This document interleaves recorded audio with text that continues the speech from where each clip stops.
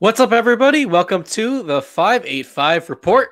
Mitch Brody here, and I'm finally not alone today. I have a guest on, my man Jeremy on the show. Jeremy, thanks for coming on today. And also, how are you doing, my man? I'm good, man. Like I said, I just got off work. I'm over here on the West Coast time. Had to run an errand, get back. So moving quickly, trying to get here on time. But yeah, excited to talk about this Bills depth chart going into the first preseason game. And yeah, talk about some Bills as usual. Definitely, absolutely. And yeah, it's definitely good to have someone back on here. I've been going solo the last 2 weeks because Ryan's been on a vacation, But hey, Yeah, he's now an engaged man, as he posted on Twitter. So that's definitely, true. congratulations, Ryan, if you're listening. We're very happy for you, my friend, and looking forward to seeing you soon. But Jeremy, I guess we'll get right into it because the Bills, they dropped a depth chart, unofficial depth chart, mind you, going into this preseason game against the Detroit Lions. I guess I'll start just overall. Is there anything on here that surprises you, or so far is this kind of what you expected from this kind of initial depth chart here? Well, let me get it up. Sorry about that. So going through it, I mean, wide receiver doesn't surprise me. I see Cole Beasley, Stephon Diggs, Emmanuel Sanders. Second, we have Gabriel Davis, Isaiah McKenzie, and Jake Kumerow, who I feel like we kind of have to talk about. He has been a name that we're seeing a lot mentioned in training camp, and I'm just curious with you, like, how surprised were you to hear his name coming up and about like just how good he's been doing? I guess I was surprised. I mean, going into this offseason, I don't know about you, Jeremy, but I certainly thought that he was an afterthought to make the roster. I didn't think he really had much of a chance. I mean, I knew he was a good special teamer. I knew that Aaron Rodgers was particularly upset when the Packers got rid of him. But I didn't think that he'd have the training camp that we've heard he's had. I mean, of course, we'll see him tomorrow night. We're recording this Thursday, so I am excited to see him. But I've been a little surprised, and I think the fact that this is a guy that we know can contribute on special teams is also making plays. I mean, his chances to make this roster, you have to think, are looking pretty good right now. Yeah. Yeah. I mean, special teamers, like, that's just something that keeps Sean McDermott up at night. He loves them. And when you mentioned him as an afterthought, like, I agree because, he made the 53 last year, and I don't know if it was, I guess he did make the 53. I was trying to wonder if he was a 53 or if he just got called up, but I think he made the 53 temporarily. He got one target, one reception. It was like a 22-yard touchdown. And then what happens? They're like, thanks. We'll talk to you later. Bye. And he gets released. So for me, like, I always try and just look at things. I always base like my thoughts on just what I have seen Sean McDermott and Brandon Beane do. I said he was on the team. He got one catch. It was a touchdown. And then they said, thank you for your service. Good luck. And that was it. So for me, I just thought, I feel like they've seen what they've seen with him. Yeah, I just didn't really think he would like kind of fire up like he's been doing. Yeah, no, absolutely. I agree. And he did play in 6 games for the Bills last year, if I'm not mistaken, and he played quite a bit of special teams for them during that stretch, but I believe that touchdown was his only target he had the entire season with the Bills. So, I mean, I agree with you. I did kind of think he was a camp body going into this training camp. I thought that a guy like, Marquez Stevenson, who maybe we'll talk about a little bit here, and Isaiah Hodgins would be clearly above him, but as things have kind of broken down, and as we kind of see, I feel like a lot with training camp is that when some guys get hurt, Emmanuel Sanders had the foot, we've seen Stephon Diggs out with the knee. It's a lot of opportunities for some of these other guys to get some looks with the first team offense and Josh Allen, and Kumerow has just taken advantage of this opportunity to the fullest as of late. Yeah, I want to say Jake Kumerow, he pulled a Deion Dawkins last year. Like I said, one target, one reception, touchdown. Never see him as a receiver again. And I'm a little bummed that he's doing so well because it looks like it's him against Isaiah Hodgins, and I really want to see Isaiah Hodgins. I'm glad that we get a preseason this year. We get to see him.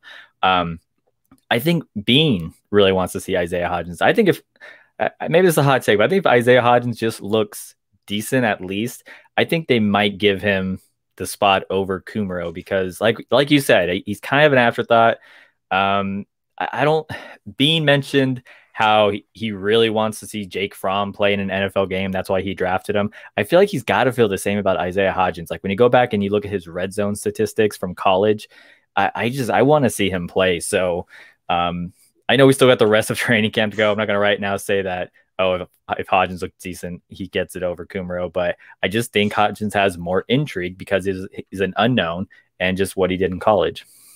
No, absolutely. I mean, this was a guy when I think people are forgetting when the Bills drafted him, a lot of people were saying that they thought he was going to have more of an impact and have more production as a rookie than Gabriel Davis. I mean, people were really, really high on Isaiah Hodgins when the Bills got him, thought he was a total steal. And I still am intrigued by him. I mean, he's a guy that's obviously has a ton of length, which I think this receiving core is certainly lacking.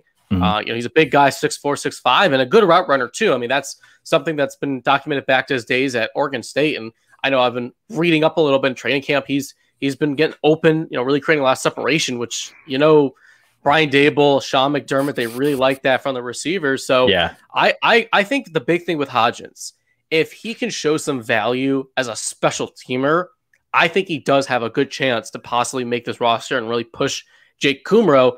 If he can't really provide any special teams, because I think people kind of forget, is that these kind of bottom of the roster, like your wide receiver 6, right? That's a guy you need to rely on to play special teams. They're probably not going to get a lot of targets. At least they shouldn't, unless, there's injury or whatnot. So I think that if Hodgins can show that he has value as a special teams, as a member of the special teams, I think that he does have a legit case to be made to make this 53-man roster. Yeah. That's kind of all I have to say about the Kumerow versus Hodgins. Are you good? Yeah, no. I think we've covered it pretty well. Cool, because I think the rest of the wide receivers I want to talk about. Duke Williams. I posted this on Twitter not too while ago. I said Gabe Davis is what we wanted Duke Williams to be. Williams is, I'm sorry, he's redundant at this point. Love the story, but like you said, he's also, I think, another afterthought. Tanner Gentry, hey, maybe we'll see on the practice squad. But the last thing that sticks out about these wide receivers is Marquez Stevenson looks like somebody mentioned he's on the bottom. I think he already had an uphill battle because we have Isaiah McKenzie who's got experience and can handle both kick and punt returns. And with Marquez Stevenson, I just wonder, like, how quick is he going to be able to learn what he can do kick returns? I was like, how quick is he going to be able to pick up punt return duties as well and then do them better than Isaiah McKenzie? So that's kind of my thought there. How about you? Yeah, I think we had heard that Stevenson was coming along pretty slowly. I was kind of shocked how far down the depth chart he is. I mean, I understand he's a rookie, and McDermott's all about kind of bringing them along slowly, letting them kind of earn it, having vets ahead of them. But I mean, he, as of right now, and again, this is an unofficial depth chart, but I mean, he's 4th-team offense right now. I mean, he's really at the bottom of this roster, which is a little surprising. And I think that you're right. He definitely had an uphill battle. I think him beating out Isaiah McKenzie, sorry, Ryan, but that was just going to be kind of a long shot, I think, because they value having the veterans, and McKenzie's such a proven player up to this point. I do wonder at this point, I think that Stevenson is probably destined for the practice squad. I don't know if you agree, Jeremy, but I just don't see how he can possibly make the roster as of right now, unless he has an amazing preseason, which we've seen crazy things happen before. And this is a guy that was an amazing kick returner in college. So, he breaks out a couple of returns. You never know. But as of right now, he's wide receiver 9, wide receiver 10. I mean, that is just such a far way to come to go all the way there to making this roster. Yeah, and I got to say, going back, I think one of the last writers' rooms I did, like Ryan was on it. I think I'm kind of on the same side with Ryan when it comes to Isaiah McKenzie, but it's kind of just like somebody posted something and was like, is he the best on this team or just like the best we have? That's kind of the same thing, actually. I messed up the question. I think the return duties were maybe kind of mishandled by McBean, or maybe they just think Isaiah McKenzie can take over. Like I said, he's got the experience. He can do both. It would look bad if we turned around and we're giving up 2 roster spots to 2 returners. So that alone, I think, gives puts Isaiah McKenzie up front for the job. Because again, if you're Brandon Beane, Sean McDermott, and then all of a sudden you went from having a kick and punt returner, which is one position, and now you're splitting it up, that just looks bad. So that's another reason I feel like Isaiah McKenzie just is going to have the job. Right. I mean, it just seems like there's kind of no one else they can give it to at this point. I mean, I know some people wanted the Bills to get Cordarrelle Patterson, who's a guy that is obviously one of the best returners in football. but he signed elsewhere. So yeah, I mean, I agree with you. I think having two players rostered to one do kick and one do punt is just kind of crazy, especially with a roster that is so competitive. I mean, so hard to make and that has such high aspirations. I mean, we're talking about a team that is trying to win a Super Bowl. And I think to kind of waste roster spots on the return duty position is a little bit much for, again, a team that, struggles to rush the passer and has all these defensive ends that are all vying for roster spots and roles on this defense. And to lose a spot on a guy that can make a real impact for someone who could just catch punts or kicks, I do agree with you. I think that the Bills are just in a position where they can't really afford to kind of waste roster spots on players like that. Yeah, and that almost would be a good transition for the defensive end rooms, because it's like there's people trying to make a state for having 7 defensive ends, but we should probably stay on offense. But anyways, yeah, so I forgot there's another guy on here, Lance Lenoir. I'm not exactly sure how you say it. I think you're right. I think it's Lenoir. Yeah, and then there's Brandon Powell, which again, sorry, I don't think they have a shot. Right. Now, the only other guy I do want to quickly touch on here in the offense that kind of caught my eye, and this is someone that I know a lot of Bills fans have sort of been talking about, is Jake Fromm. And I know you did mention him earlier. Obviously, I think he's kind of you're very, very divided, I think, the opinions on Jake Fromm. I think there are a lot of people who want to see what this guy can be and believe he could be the long-term backup in Buffalo. And there's also, I think, an equal amount of people who think he has no chance of really even making it in the NFL. Of course, we've never seen him play, so it's hard to kind of ask, what do you expect from him? But what do you think Jake Fromm could be? Like, do you expect him to maybe show out a little bit in this preseason, or do you think he's just totally, because as of right now, he's behind Davis Webb, which is not a good sign, I think. Mm-hmm. Yeah, they. I mean, I understood the draft pick because I know some people had Fromm going like the 3rd round. Brandon Beane got in the 5th. When I saw that, I said, "Oh wow, like he was still there." Okay, like sure. But he's very similar to Matt Barkley. I think Sean McDermott and Brandon Beane for the longest time have been trying to find a backup similar to Josh Allen. I think they tried it with Tyree Jackson. It didn't work out. I think they've been trying it with Davis Webb, and they just haven't been able to get him on the roster. At this point, I'm so over the Fromm pick. I don't even want him to make it as QB3. Let him put him on the practice squad, or let somebody else try. And I'm not interested in him being the long term, because again, it's just like Matt Barkley. When he comes in, it's like, oh, change the playbook, because he's not going to be able to do this. So I'm actually a little excited that Davis is a little ahead of him. I don't care if Fromm makes this team or not. Back to my reference earlier when Brandon Beane said, "Oh, I really want to see Jake Fromm play an NFL game." At this point, I'm like, why? Like, come on, like you got to be over that by now. Like, let him go. So yeah, I'm glad to see Davis Webb up there, and I'm glad that we have Mitchell Trubisky as our backup. I think he is probably one of the best backups in the league right now, and so I'm feeling pretty happy about that. Yeah, I kind of have been in a little bit of the camp of, I don't really think Jake Fromm is anything to invest much in. I just think, like you mentioned, he's just not at all like Josh Allen, to the point where you got to change the playbook entirely if he comes in. He's not mobile. He doesn't have a big arm. He's not a big guy. He just doesn't bring, I think, a lot of NFL intangibles to the table that you need to have in order to hang in this league as a quarterback. And I think a lot of people have been looking at that Trubisky's a 1-year deal guy. He's not going to be on this roster next year, and are freaking out that we need, well, what if we need to make sure we have someone as their backup. But I think we also have to remember, like, a lot of people were kind of upset when Matt Barkley got let go. Mm-hmm. And they let him walk, but the Bills signed Matt Barkley in the middle of the season. Like, you can get decent enough backup quarterbacks kind of at any point in the year from anywhere, and I think developing a backup, although it's nice and it's good to have a quality backup, like you said, I'm happy that Trubisky is here as the backup, because I have faith in Trubisky. If he had to go play 3, 4, 5 games, that he could totally, steer the ship in the right direction and keep everything on track. But I just think that Jake Fromm is just nothing to get worked up and excited about. And I think that when people are making an argument for him to make the roster just because he's a 5th-round pick, first of all, they've never kept more than 3 quarterbacks normally, so I don't think he's making it just as far as numbers go.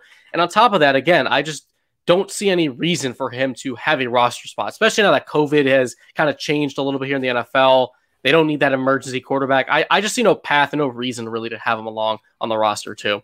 Yeah, and you mentioned people being upset about Matt Barkley being released, and look, like, he came in a down year and lit up the Jets, and that was fun.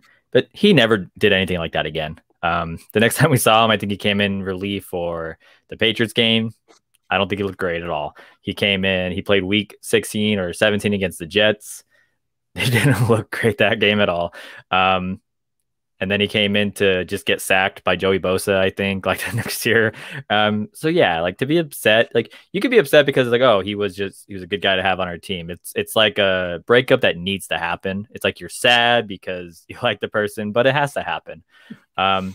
So yeah, like I say, Jake Fromm, I'm over it. I don't care to see him on the 53 or taking up a spot. Yeah, and I'm actually excited to see Davis Webb probably play tomorrow than Jake Fromm. No, I actually think Davis Webb, I mean, he hasn't really played a lot of NFL action. I don't know if he ever even has played in a game, honestly. I don't believe he has, right. But from what I remember him coming out, I mean, he actually does have size, mobility, and like arm strength. Like he actually, on paper, I think has more going for him as a backup for Josh Allen than Jake Fromm. So I'm also kind of excited to see him play. And it will be interesting to see. I mean, we're going to see a lot of them because obviously I got to ask you this. Do you think Josh Allen plays a snap in the preseason? My dad and I were talking about this like just before I jumped on with you. With some of the injuries, because I'm looking at the depth chart and I know Dawkins is down, but I see Spencer Brown is supposed to back him up. I figure you got to at least play some. Maybe Josh doesn't play this game. Maybe we wait until the majority of our starters are a little more healthy. And, we wait until we're playing a team that we have a little bit of tape on. I mean, we're playing the Lions. They have a new head coach and Dan Campbell, who's a crazy son of a bitch. He's probably got new coordinators. Like we don't really know what to expect. So part of me is like, maybe we don't play that many of our starters. Like maybe wait till next week. And when we're playing a team that we can actually go back and watch their first preseason and get a little bit of an idea. So if they did that, I'd be okay with it. Yeah, I mean, for one, I definitely don't want Josh Allen's kneecap to be bit off here week 1 of the preseason. So I'd rather not that. I think I personally don't really need to see Josh Allen play a preseason game. I think that they're returning 10 out of their 11 starters, same offensive coordinator, and the only other guy that's obviously the new starter is Emmanuel Sanders, who's a seasoned vet. He's been in the league for a decade at this point. He's played. I have no worries that Sanders and Allen, like they're gonna eventually, have chemistry between one another. Yeah, I wonder if McDermott if he like meets Dan Campbell before the game, if he's like, Dan, be honest, you don't have a lion anywhere, do you? He's like, it's like no. He's like, look in my eye and tell me you do not have a lion in the stadium. He's like, it's like that's it. Josh isn't playing, right? And honestly, as long as Dawkins is out, don't play him either. I mean, are you really going to play Josh Allen behind a rookie who has never played a snap in the NFL at left tackle? Like, I just think right now, specifically for this game, I think they made the right decision not playing him. And honestly, I personally wouldn't be that upset if they didn't play him for one preseason game this year at all. Yeah, and I think, we would definitely see him like the second or third, which is fine. So, and especially if Bobby Hart is one of those tackles, then do not put him out there. Yeah, forget it at all. All right, but otherwise, I think outside of that, I think the offense right now, the depth chart, it's about what you would expect. I don't think there's really any other surprises. I think the defense, though, specifically the defensive line, this is, I think, going to be one of the more kind of hotly discussed and debated positions, if you will, on this team, because the Bills have invested just so much into this defensive line with draft picks and money, and then B, just the sheer numbers. I mean, there's, as you've talked about, you mentioned earlier, I mean, there are some people making a case for 7 defensive ends to make this roster. Yeah. Like, I was asking a few weeks ago if like 6 was possible, and now people are talking about 7. I was like, wow. It's like, I thought I was pushing it with 6. Right. It's 7. No, I know. And I guess that kind of like what do you think? I mean, again, it's tough to judge when we still have 3 whole, preseason games left, which means there's still, a couple of weeks of training camp here. Like, as far as numbers go, I mean, how many defensive ends do you realistically see the Bills keeping? Like I said, I've seen people trying to make a case for 7 recently. I don't think I'd put any money on that. I would, I mean, 5, I think is a little more than theirs, but I was asking about 6 because of the versatility of a lot of these guys. There's so many of these defensive ends who can kick inside. I had thought maybe 6 was a possibility. And my reason is, first off, I feel like Hughes and Addison, they're locks. Epinesa, he's a lock. Spacing. We just drafted Boogie and Rousseau. They're locked. That's 5. That leaves Obada and Darryl Johnson. Honestly, I feel like that puts Obada like as the odd man looking out, but I really want to see him play too. Like he's the guy that everyone's saying looks like his best football is ahead of him. So like I don't want to see us losing out on him. So that's why I'm stuck at I feel like 6 it's kind of a lot, but it's just because there's so many like I want to see on this team. No, I'm kind of in a similar place with you as far as like the numbers, just because I feel like they can't. As I've said, they've invested so much in defensive end. I think they have to keep at least 6 because whether it's Johnson or Obada, who are the odd mans out, neither of them are going to make it on the practice squad because those are good enough players. Yeah, that someone's going to try to swoop in and grab them on cut day. So I think, and I do agree with you, the fact that there's so much versatility there, I think allows them to keep a few extras because they can play inside and outside a lot of these guys. Now, what I do wonder is, like, does that impact also the number of defensive tackles they want to keep? Because normally they keep 4, but I mean, are you really going to keep 10, 11 defensive linemen? Like that's just, so many. I know I've seen some 53-man projections where people had the Bills only keeping 3D tackles because they have so many of these kind of hybrid inside-out players like Boogie and Obada. Do you think they do ultimately keep the typical 4D tackles, or do you think they might try to go lighter at D tackle to make room for some of these defensive ends? Yeah, I was thinking if they went with 6, I proposed that too. I was like, do we just keep 3? I think those 3 would easily be, there's Ed Oliver, Starlo Tule for sure. Vernon Butler had the contract restructure, and I think his cap hit kind of seems like he's going to be on there, and he can go back and forth. So I think that just comes down to, are we cutting Justin Zimmer and Harrison Phillips? I know we like Justin Zimmer, but he kind of seems like a guy who has like a flash here and there. But when is he gonna like really kind of turn it on and like cement himself? Because I don't think he's exactly done that quite yet. Again, I know he's another guy who's got a good story. He's made a good like player too. So yeah, 3 defensive tackles would be. You're not giving yourself a lot of like room for depth if you go with just 3 though as well. If we go with 3 and that's Starr and Butler, who's like the 3 backup 3 tech and backup 1 tech. I mean, if Butler goes down, then all your defensive tackle depth is gone. So right. That could be reckless. And I don't know if you want a defensive end like constantly playing defensive tackle. Maybe it won't be a problem if we have 6. So I don't know. That's something I would ask people smarter than me. Like, has that been done before? Have you seen it before? I'm curious.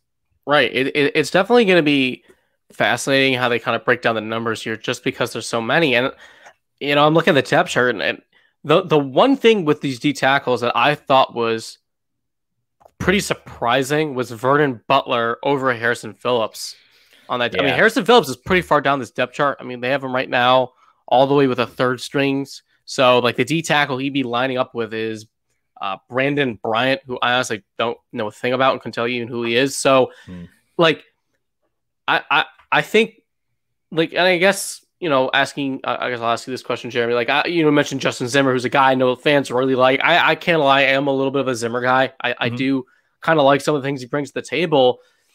I mean, do you think Harrison Phillips is really on this like roster bubble? Because this is a 3rd round pick that before the ACL was looking really well, and it was still kind of recovering and coming back from that last year. Like, do you think it's too early to give up on him and release him at this point in his career because he's going only in his 4th year? Or is this a guy that realistically could get cut? I wouldn't think of it as too early to move on from him if he just does not look good at all in the preseason. That's the thing. I feel like he looked just like a player who was coming off of an ACL. Like people say, you you lose a season to an ACL, and it's like you kind of lose a little bit of the next season too. And that showed. Like he didn't look great the first half. He was a healthy scratch for like a game or two. He started to look better in the second half, I believe. I still don't remember hearing his name a whole lot. I'm not a guy who like goes back and watches film or anything, right. But so I think he really has to show up in the preseason. If he is just not looking great in the preseason, then I think, I guess I'd say it's probably not too soon. Yeah, he might have to go, which sucks because he was like our Walter Payton Man of the Year. He does a lot of stuff for the community, but wherever he goes, he'll be loved. Yeah, it's definitely too bad. And on top of that too, he was being compared to Kyle Williams, Kyle Williams 2.0, which obviously, because they just looked alike, right? They looked like, they play a little similarly, I suppose too, but right. But still though, anytime you get compared to Kyle Williams at all, especially with Buffalo, of course we'll gravitate towards a player, and fans do gravitate towards him. So I don't know what they're going to do. They definitely got a tough situation there. I think if Vernon Butler's contract was easier to get out of, I really think that he would probably be the odd man out here because I just think, again, just like you, like I'm not someone who really grinds film necessarily. I'll try to like watch some of the film breakdowns and pretend I know what they're talking about half the time, even though I don't.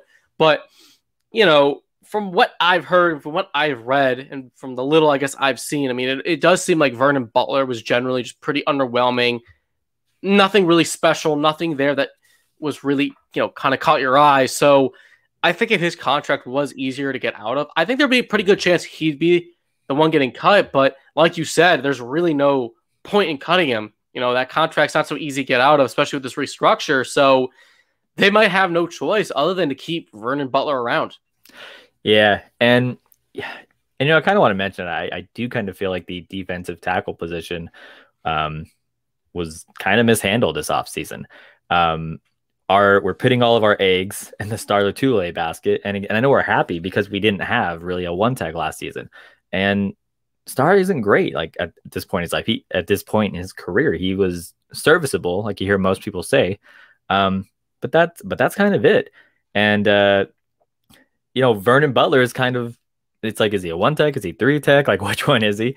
Harrison Phillips is supposed to be that one tech, but again, he's got to show up. So it's kind of unfortunate that we're looking at defensive tackles on the bubble, not because of better defensive tackles necessarily, but it's like, but we want to make a space for a defensive end. So I do want to mention, do you agree with that or?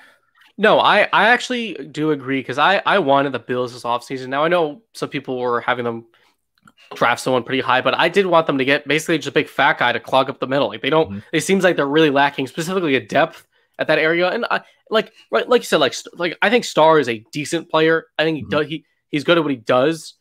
But again, this is a guy who didn't play last year, right? He opted out, and on top of that, he is just getting generally older. He's not a young guy anymore. He's been in the league now for 8 seasons. So I agree, and I think that my biggest problem, I think, with how Brandon Beane and the front office have handled the defensive tackle position, I think they've invested a lot in like the undersized, super athletic D tackles, which I do think it's important to have. Like an Ed Oliver type, but last year, they were rolling out Ed Oliver, Quentin Jefferson as you're starting D tackles.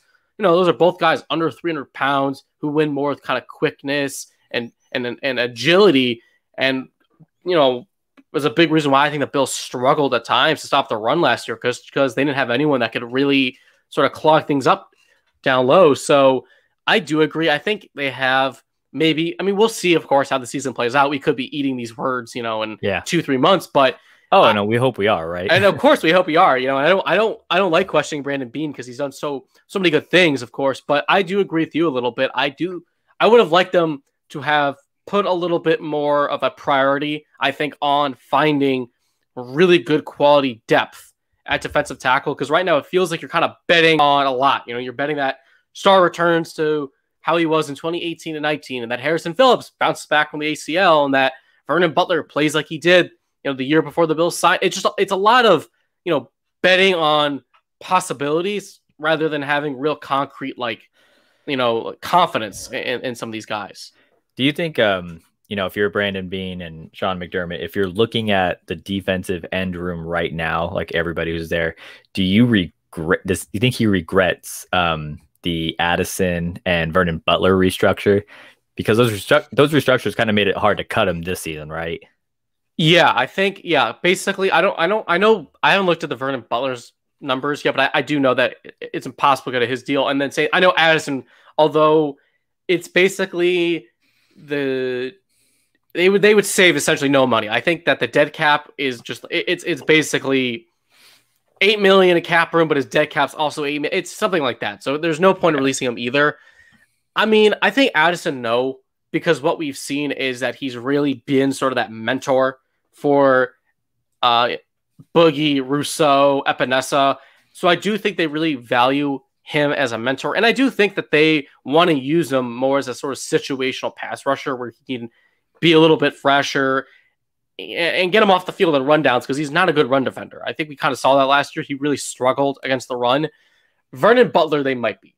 Because Vernon Butler came off a nice year the year before they signed him. I think he had like 6 sacks, which is pretty good from a one tackle. That's pretty darn good production as a pass rusher. But other than that, his career, he's been pretty darn disappointing for a guy who's a former first-round pick. And they paid him decent money. I mean, they didn't pay him nothing. I think it was 2 years, I want to say like $16 million or something like that. Initially was that contract. And so that's some for real money to be paying a defensive lineman. So I think they maybe regret making that deal in the first place, but clearly they did want to keep him around. I mean, they do have the Carolina connection with Eric Washington and company, so I think maybe they regret that deal, but I don't think they really wanted to get rid of him, though, like going into this offseason. Yeah. Yeah, I agree for sure.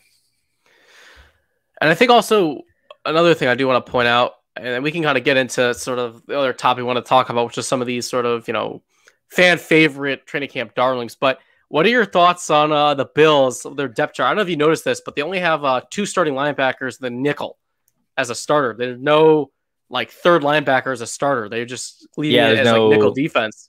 There's no like strong side, right, where AJ Klein should be. They have him as a like Matt Milano's backup. Right. Yeah. I think I thought that was kind of interesting. Yeah, I noticed that too. We were talking, and I was like, "Oh, AJ Klein is Matt Milano's backup now." I mean, that's kind of what it was last year, like unintentionally. So yeah, interesting choice to make for sure. I didn't notice it. Definitely, just kind of, I feel like just sort of admitting, like, because they're in the nickel all the time. That, like, I mean, come on, like these are really the starters. So, anyways, but let's get into this conversation because initially this is what we were going to kind of talk about last week, which is sort of some of these training camp darlings, as I kind of call them, which are the guys, that the fans really fall for, are all about. They kind of long shots to make the roster. Every year there's guys, from Des Lewis and Brandon Riley and, the list goes on. So I kind of want to, I guess, play a little game with you here, Jeremy. I want to give you some names. I want you to tell me whether or not you think they can make the 53-man roster. I'm going to skip past guys that we already kind of discussed.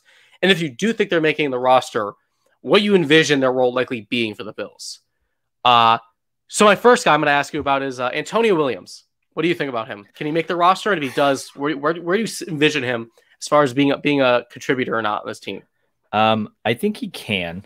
Granted, we only have the second half of the Miami game to go off of, but he won like a special teams player award in college, I heard. We always love a running back on this roster who is like strictly special teams, but I mean, he showed he can do special teams and play if you need him to. So again, I don't know the specifics of special teams. And I know a lot of people who watch the game a lot, but who also don't know it. I don't know what Taron Jones does, and I don't know if Antonio Williams can do that, but it's definitely something I was like, can we do this? Because again, like Williams showed us that he can be a backup to the backup running back if needed, and he can play special teams. So again, I wish I knew more about special teams and how he can contribute, but yeah, I think he can. Okay. So if he were to make the roster, you sort of envision maybe being kind of a primary special teams guy who could be like a very, like, again, if injuries sort of be that kind of backup.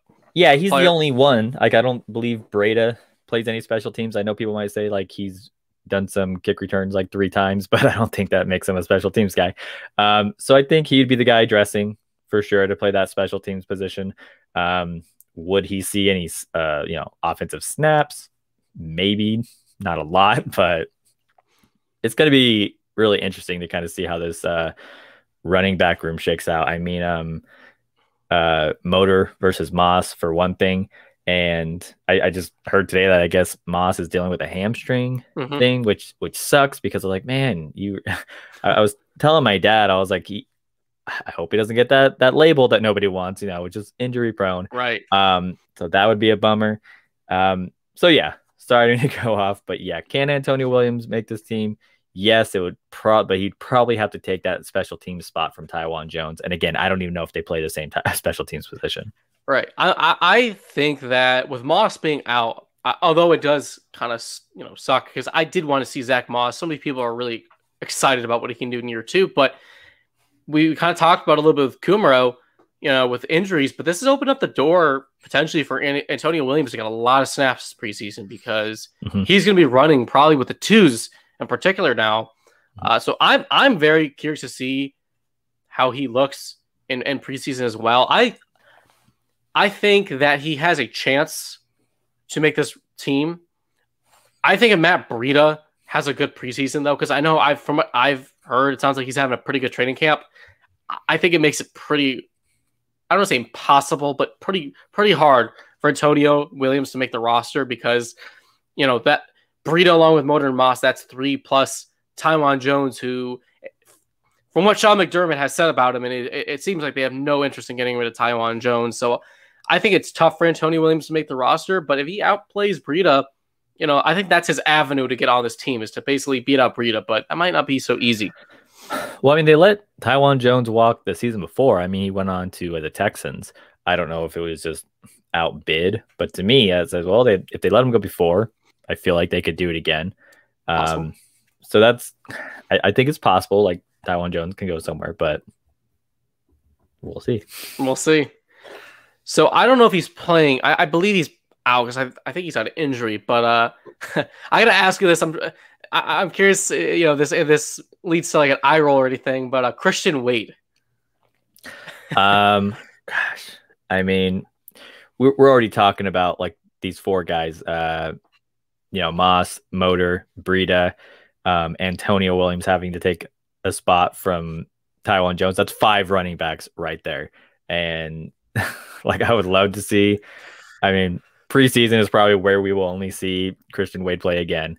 So yeah, it is what it is. Like it's another story that we like, but he's got a lot of competition. Right. No, I listen, Christian Wade, it's a great story. And I'm not gonna lie, like the plays he made I think it was 2019, I believe it was that that preseason when he made had that long touchdown run against in that first game and that great run after the catch against the Panthers the other time, which also should have been a touchdown, but his rugby mindset kicked in. Right? Yeah, he didn't follow his blocks, he didn't follow Duke to the end zone. But no, Christian Wade, like I said it after that preseason, like.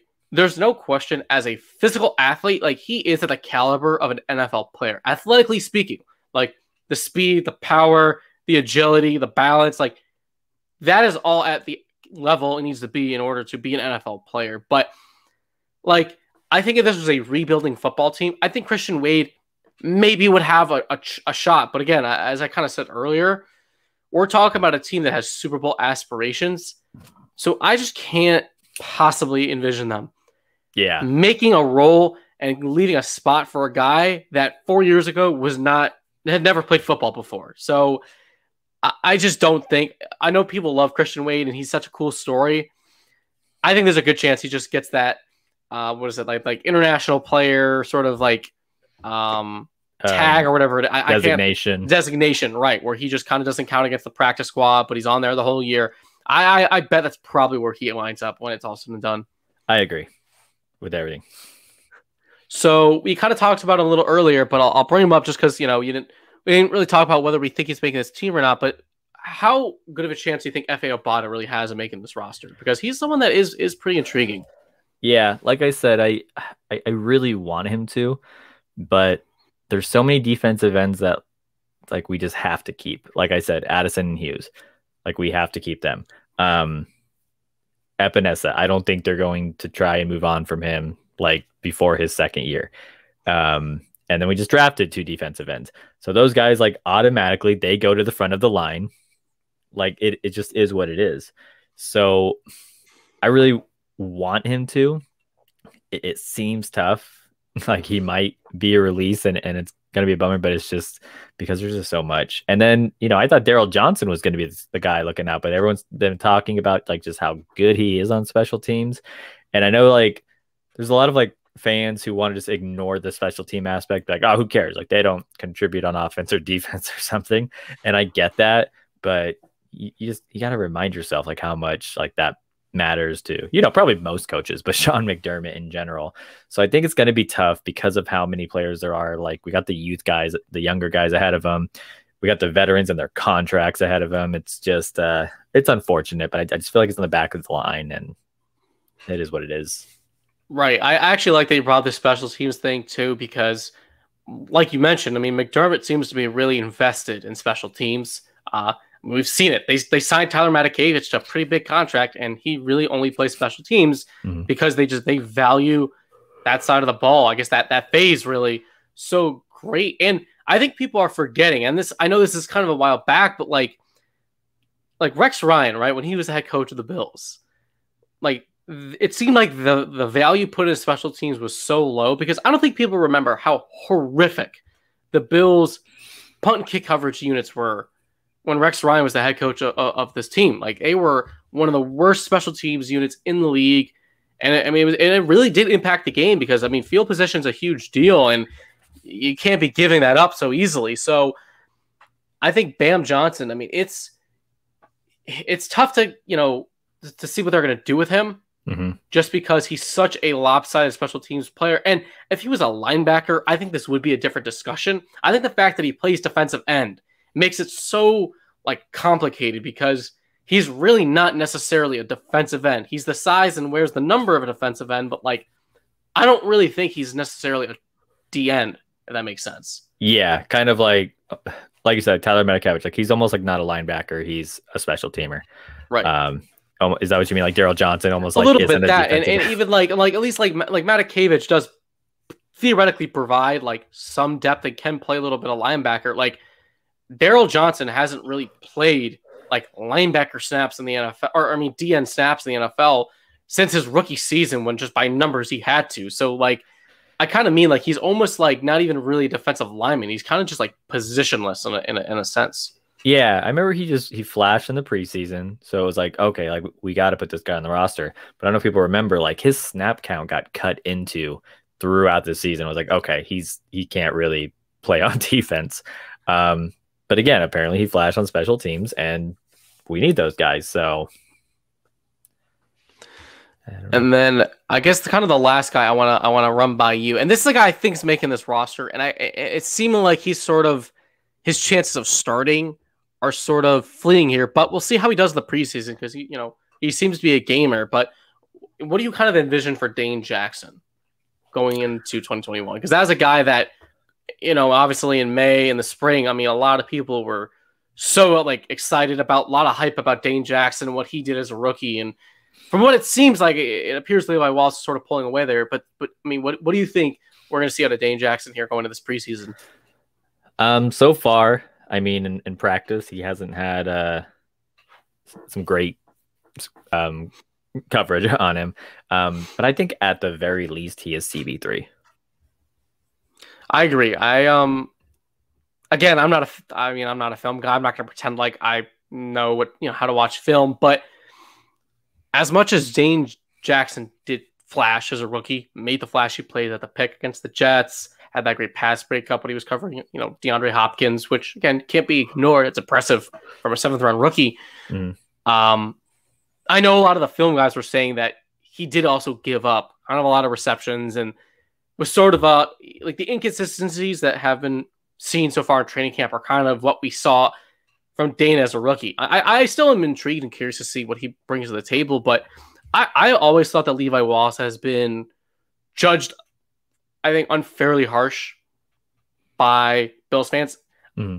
I do agree that, he's not great, but I think you can do so much worse at CB2 than Levi Wallace. And this is a guy that has played at a high level before. And I know he's had some rough games. Everyone likes to talk about that Cleveland Browns game a couple years ago when Jarvis Landry, ate his lunch that afternoon. But I feel like for the most part, he's pretty solid, and he doesn't really allow any big plays necessarily, which I feel like that's kind of all you can ask from a CB2.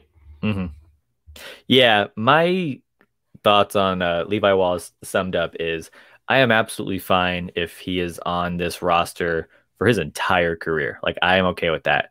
But we should always look to upgrade him if possible. At the very least, sure, keep him as like I said, CB3. Like, let's keep him on this roster for sure. But definitely don't pass up an opportunity to upgrade him. Let me ask you this too. So you asked me if I thought that, the Bills, Brandon Beane sort of, didn't invest enough in D tackles, in the interior defensive line. How do you feel about that with the cornerback 2 position? Just because that was talked about, obviously, just endlessly during this offseason, and the Bills really didn't do anything with that CB2. Like, do you think that was the right decision just to roll out Wallace and Jackson, or were you sort of on the team of let's go try to find, a real, competition and someone who could be, better than what we have? Before we see any of these like new guys play, going back-to-back defensive end in the first 2 rounds and then back-to-back like tackles with like our 3rd and 5th, I'd still be happy if one of those maybe went to a different position group. And then again, especially when we talk about how crowded this defensive end room, it's like, I understand you don't want to pass up on a good player, but it's like, come on, like there wasn't a good cornerback like available who like was in that like wheelhouse, like and suited like our needs too. So yeah, a little bit. I mean, they tried it with Josh Norman last year. That maybe that he could come in and shake things up, and he didn't. This year, to kind of just put all the baskets in, or all the eggs in the Wallace or Dane Jackson, you're hoping, like you said, we've seen Wallace play at a very high level, but he's been up and down. Dane Jackson is a 7th round pick, which to me is like a glorified, like undrafted pick, because you're almost there. So we're just hoping. It's like we're hoping that he is at as good or better than Dane Jackson. And again, he's a 7th round pick. Like, hopefully, but again, it's just hope. Right. I would have liked them personally, I think, to bring something in at CV2 just to try the competition. It's been the one position that McDermott and Beane have never really put a lot of investment into. Mm-hmm. Yes, they signed Josh Norman to financially a pretty hefty number, but there were a lot of people who doubted that signing, who didn't think it was a good call, and they might have been right, because I think Josh Norman really wasn't anything special at all in 2020. So, I mean, I don't know if they've neglected it necessarily. I mean, I think they kind of got lucky that Levi Wallace has turned out to be a very serviceable player. Mm-hmm. But, I mean, honestly, since EJ Gaines, I mean, I don't think they've really had a playmaker on that, opposite Trey White. So it's definitely interesting, but yeah, it's like they just keep settling, right? If you ask me, right. And I kind of remember, I think it was Joe Marino from Locked On Bills. I was listening to him once, and he was talking about CB2, and he was saying it's almost like Sean McDermott wants to make it hard on himself with like CB2, and like you can make life easier for yourself and get a guy who's got really good athletic traits, who can do a lot of things that Wallace and Jackson and Norman and guys like that can't do physically.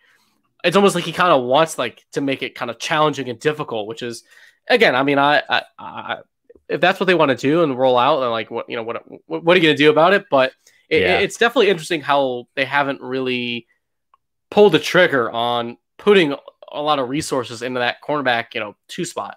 Mm-hmm. Agree. All right, so before we kind of sign off here, Jeremy, I'm just curious. I do have one topic though before we. Oh, bring it up. No, okay. Go for it. Let's do it. Josh Allen got his extension, right? And a question I've heard on some podcasts, some people saying like, like who's next? Like who's the next signing? And there's a couple players I want to talk about. Okay. So first, some people I've been hearing is, well, first off, brand new being Sean McDermott. It's like we got our left tackle, we have our quarterback, we have our CB1, we have our weak side linebacker. If you want to like throw Matt Milano in there, it's like who's next? Somebody mentioned Tremaine Edmunds, of course, and I kind of want to compare them. You know, with Josh Allen, with Josh, I was like, you know, like if we sign him this offseason, great. I know it's only going to get more expensive, but I don't think it's going to get that much more expensive if we just wait one more year and see if he can just play in the same realm as he did this past season. But they re-signed. I was like, that's fine. I'm totally okay with it. With Edmunds, I want to say I absolutely want to wait until next offseason for him. And I'm curious how you feel about that. I 100% agree. I think that Edmunds has been a good enough player where picking up his 5th-year option, I thought was definitely a no-brainer. I know some people weren't even so sure about that. Say what you want about the Pro Bowl. The guy's been there 2 straight years, has been the leading tackler on this team. Every season he's been on the roster. Extending him, though, I agree. Because especially what we just saw. I mean, the linebacker market went up a lot this offseason with Fred Warner and Darius Leonard signing their massive extensions that they got from the Niners and Colts. So I need to see more from Edmunds before I would be ready to pay this guy potentially $100 million. I mean, that's kind of what the linebacker market's at right now, is in that $95-100 million ballpark.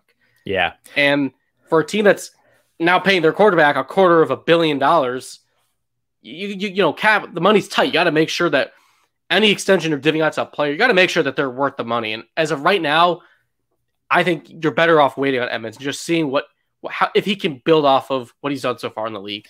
Yeah, I mean, this year he's got to play better than he did his second year, because he did much better second year and he was consistent.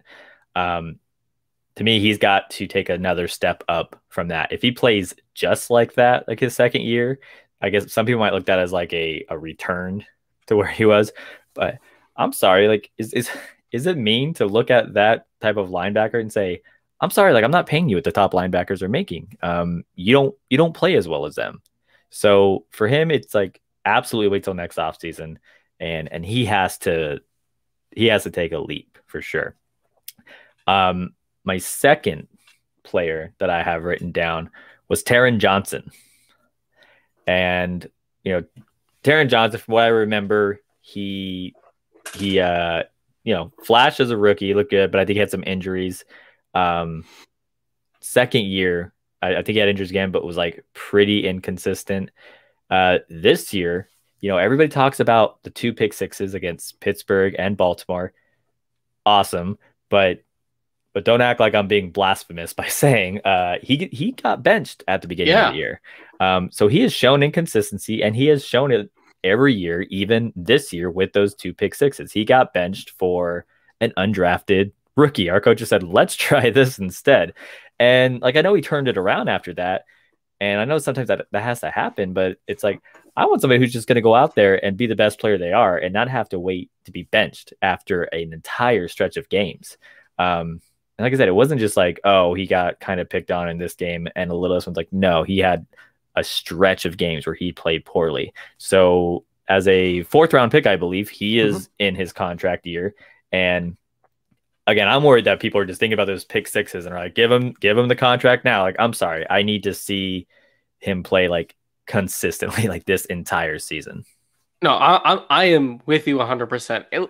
Unless he comes out and plays as one of the top nickels, all right, in the NFL, I'm letting him walk. I'm not even considering re-signing him unless he literally has an all-pro caliber season. I just think that you can find decent nickelbacks.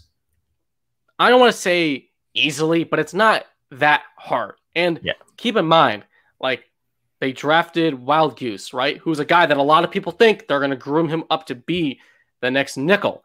And I mean, on the depth chart, I mean, I'm Saron Neal's currently right listed behind him, and that's a guy they have a lot of faith in, and they think that that's a guy that they could potentially groom into that big nickel role. Like, I just think that finding a nickel corner that is solid, it's not impossible. And I just think, like I mentioned, like you're paying your quarterback now, we're talking about top dollar right now for Josh Allen. I mean, $43 million a year. Like you don't have the cap space to give your nickel cornerback, right, a shit ton of money. Like you just don't have the money for it. So I just think that I unless he literally has an all-pro season, I don't see any way the Bills possibly extend him. Unless he comes back for like a Levi Wallace like contract or something like that. Yeah. So based on what you just said, that they're not super hard to find. I almost feel like, treating that nickel cornerback like a running back, just draft one every 4 years. Yep. No, 100%. So. And then I guess, that is there any, for me, because I'll kind of ask you this, because I think Taron Neal's also in a contract year, if I'm not mistaken. Like, okay, do you think the Bills re-sign him? Because I assume they do, just because he's such a important special teams player and such a good gunner. Like, do you think that's a guy that they try to re-sign possibly?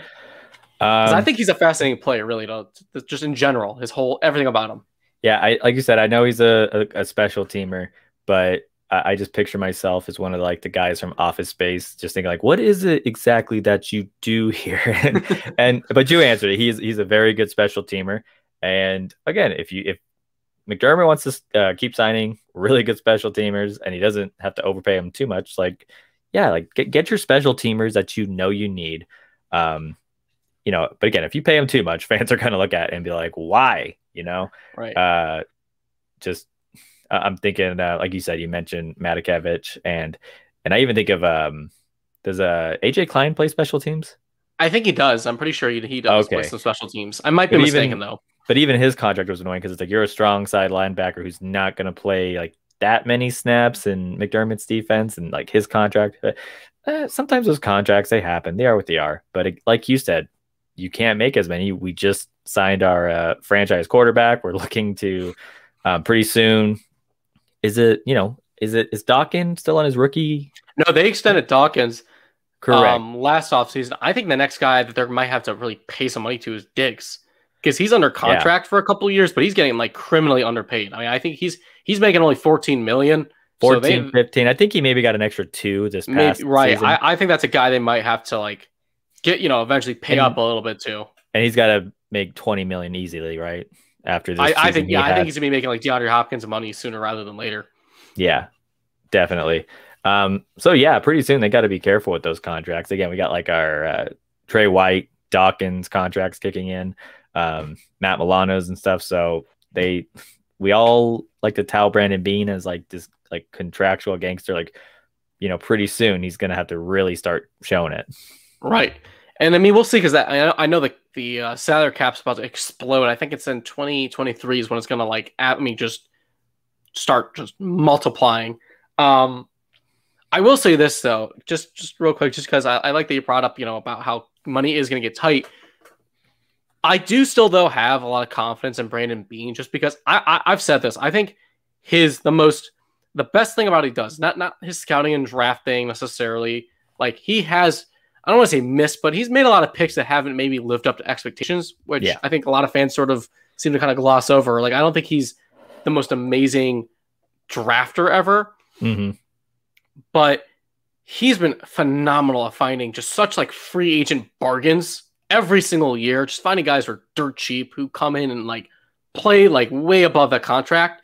So I actually have a lot of faith that even when the money gets tight, Brandon Beane will still be able to find quality players and starters, just because he's so good at finding these guys that no one kind of wants and turning them into real, good football players.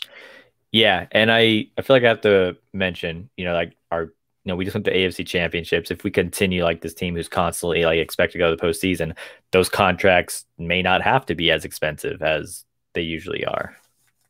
Right. True. Buffalo would be more attractive in general. And yeah, that's certainly something to consider. Any other guys you want to go through? Or is that it? No, I kind of feel those are the only guys who really have an extension coming up. Dawson Knox still has this year and next year. Regardless of, I think, how he plays, he's going to be on this team for 2 more seasons. Yeah, I guess that's basically it. All right. So I guess kind of real quick before we sort of wrap things up, going to this preseason game, I'm just curious, what is the one main thing you're really looking for on Friday night? Well, I'm actually not going to be able to watch it Friday night. I'm going to have to watch like a replay on Saturday. I have a work barbecue, and I was honestly thinking right now, I was like, should I just skip the barbecue? But my wife would probably be like, you're going to skip a work barbecue for a preseason, but I was like, I'll wait. Right. First off, I'm just happy that there's preseason in general, because I don't know what it was, but last year I didn't care too much, but like towards the end of the season, I was kind of bummed that there wasn't one. I was like, there's so many guys that, you didn't get to see play before it really mattered. You don't have to think about players making the team just based on practice. So I'm really excited to actually just be able to see players play, even like from second string on. So guys that, you expect to just play the most game. I'm just looking forward to see all of these players play, just because, like I said, we didn't get to see any of them. We just had to go off of the 53 and what we heard about practice. So kind of a vague one. I'm just excited to have that back this year. No, totally. I do definitely feel the same. And I also kind of felt for some of these like bubble guys that, the preseason is their, like, that's what they bank on to show what they can do, not just for, the Bills, it's for the other 31 teams. It's really a league-wide audition. So yeah, it'll be nice just to see some football. Again, I guess for me, the one thing in particular I'm going to be looking at is the running backs. I think I know there's no Moss. We've been hearing so much about Singletary, who I'm a big Singletary guy. I definitely, being someone who's a little short and small, I always kind of have a, lean towards and kind of root for the little guys in football. So I'm really curious to see how Singletary looks, because I think that all the talk off season about, they need to, move on from him, I thought it was a little, too extreme. I still think he's a good player. And also Matt Breida. I'm really excited to see how Brian Dable uses him, because I'd like him to be a part of this offense. I don't want it to be like Yeldon, where he's a healthy scratch every week. I want him to be involved, just because he's got such a unique skill set compared to the rest of the running backs we have. So I think for me, that's really the area I'm going to be really looking at is the running back position. I want to go back and actually mention some players now that I had some time to think about it. Isaiah Hodgins, I'm excited to see him. Spencer Brown, I'd like to see him come in. Ryan Bates, they have him listed as center.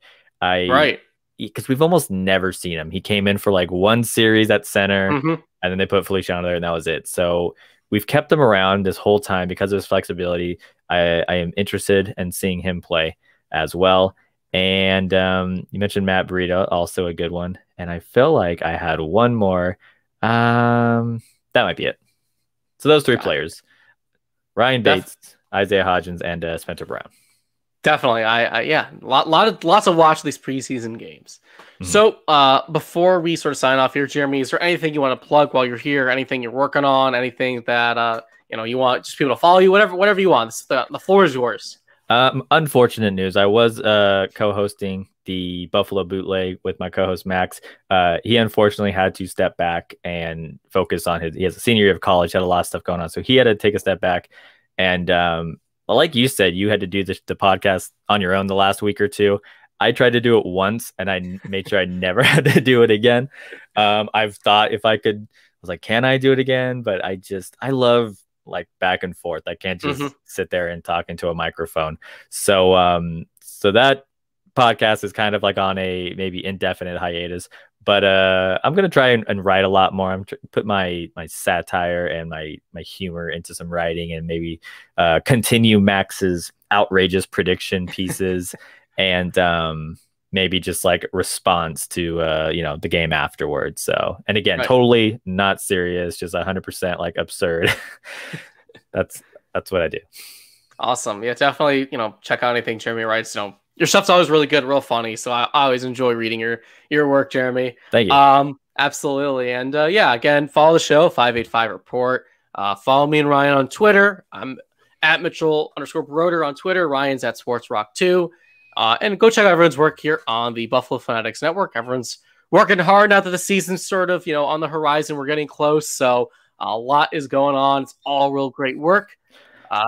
We can stop just making up things to talk about. I know. It is.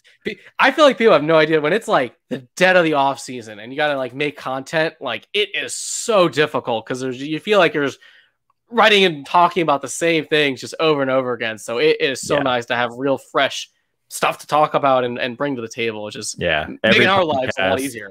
Every podcast you listen to is talking about the same one thing. Right, exactly. So, yeah. And I can finally come to that end. So yeah. Yep. So anyways, thank you so much for listening to this episode, and we'll see you next week. Have a great rest of your day.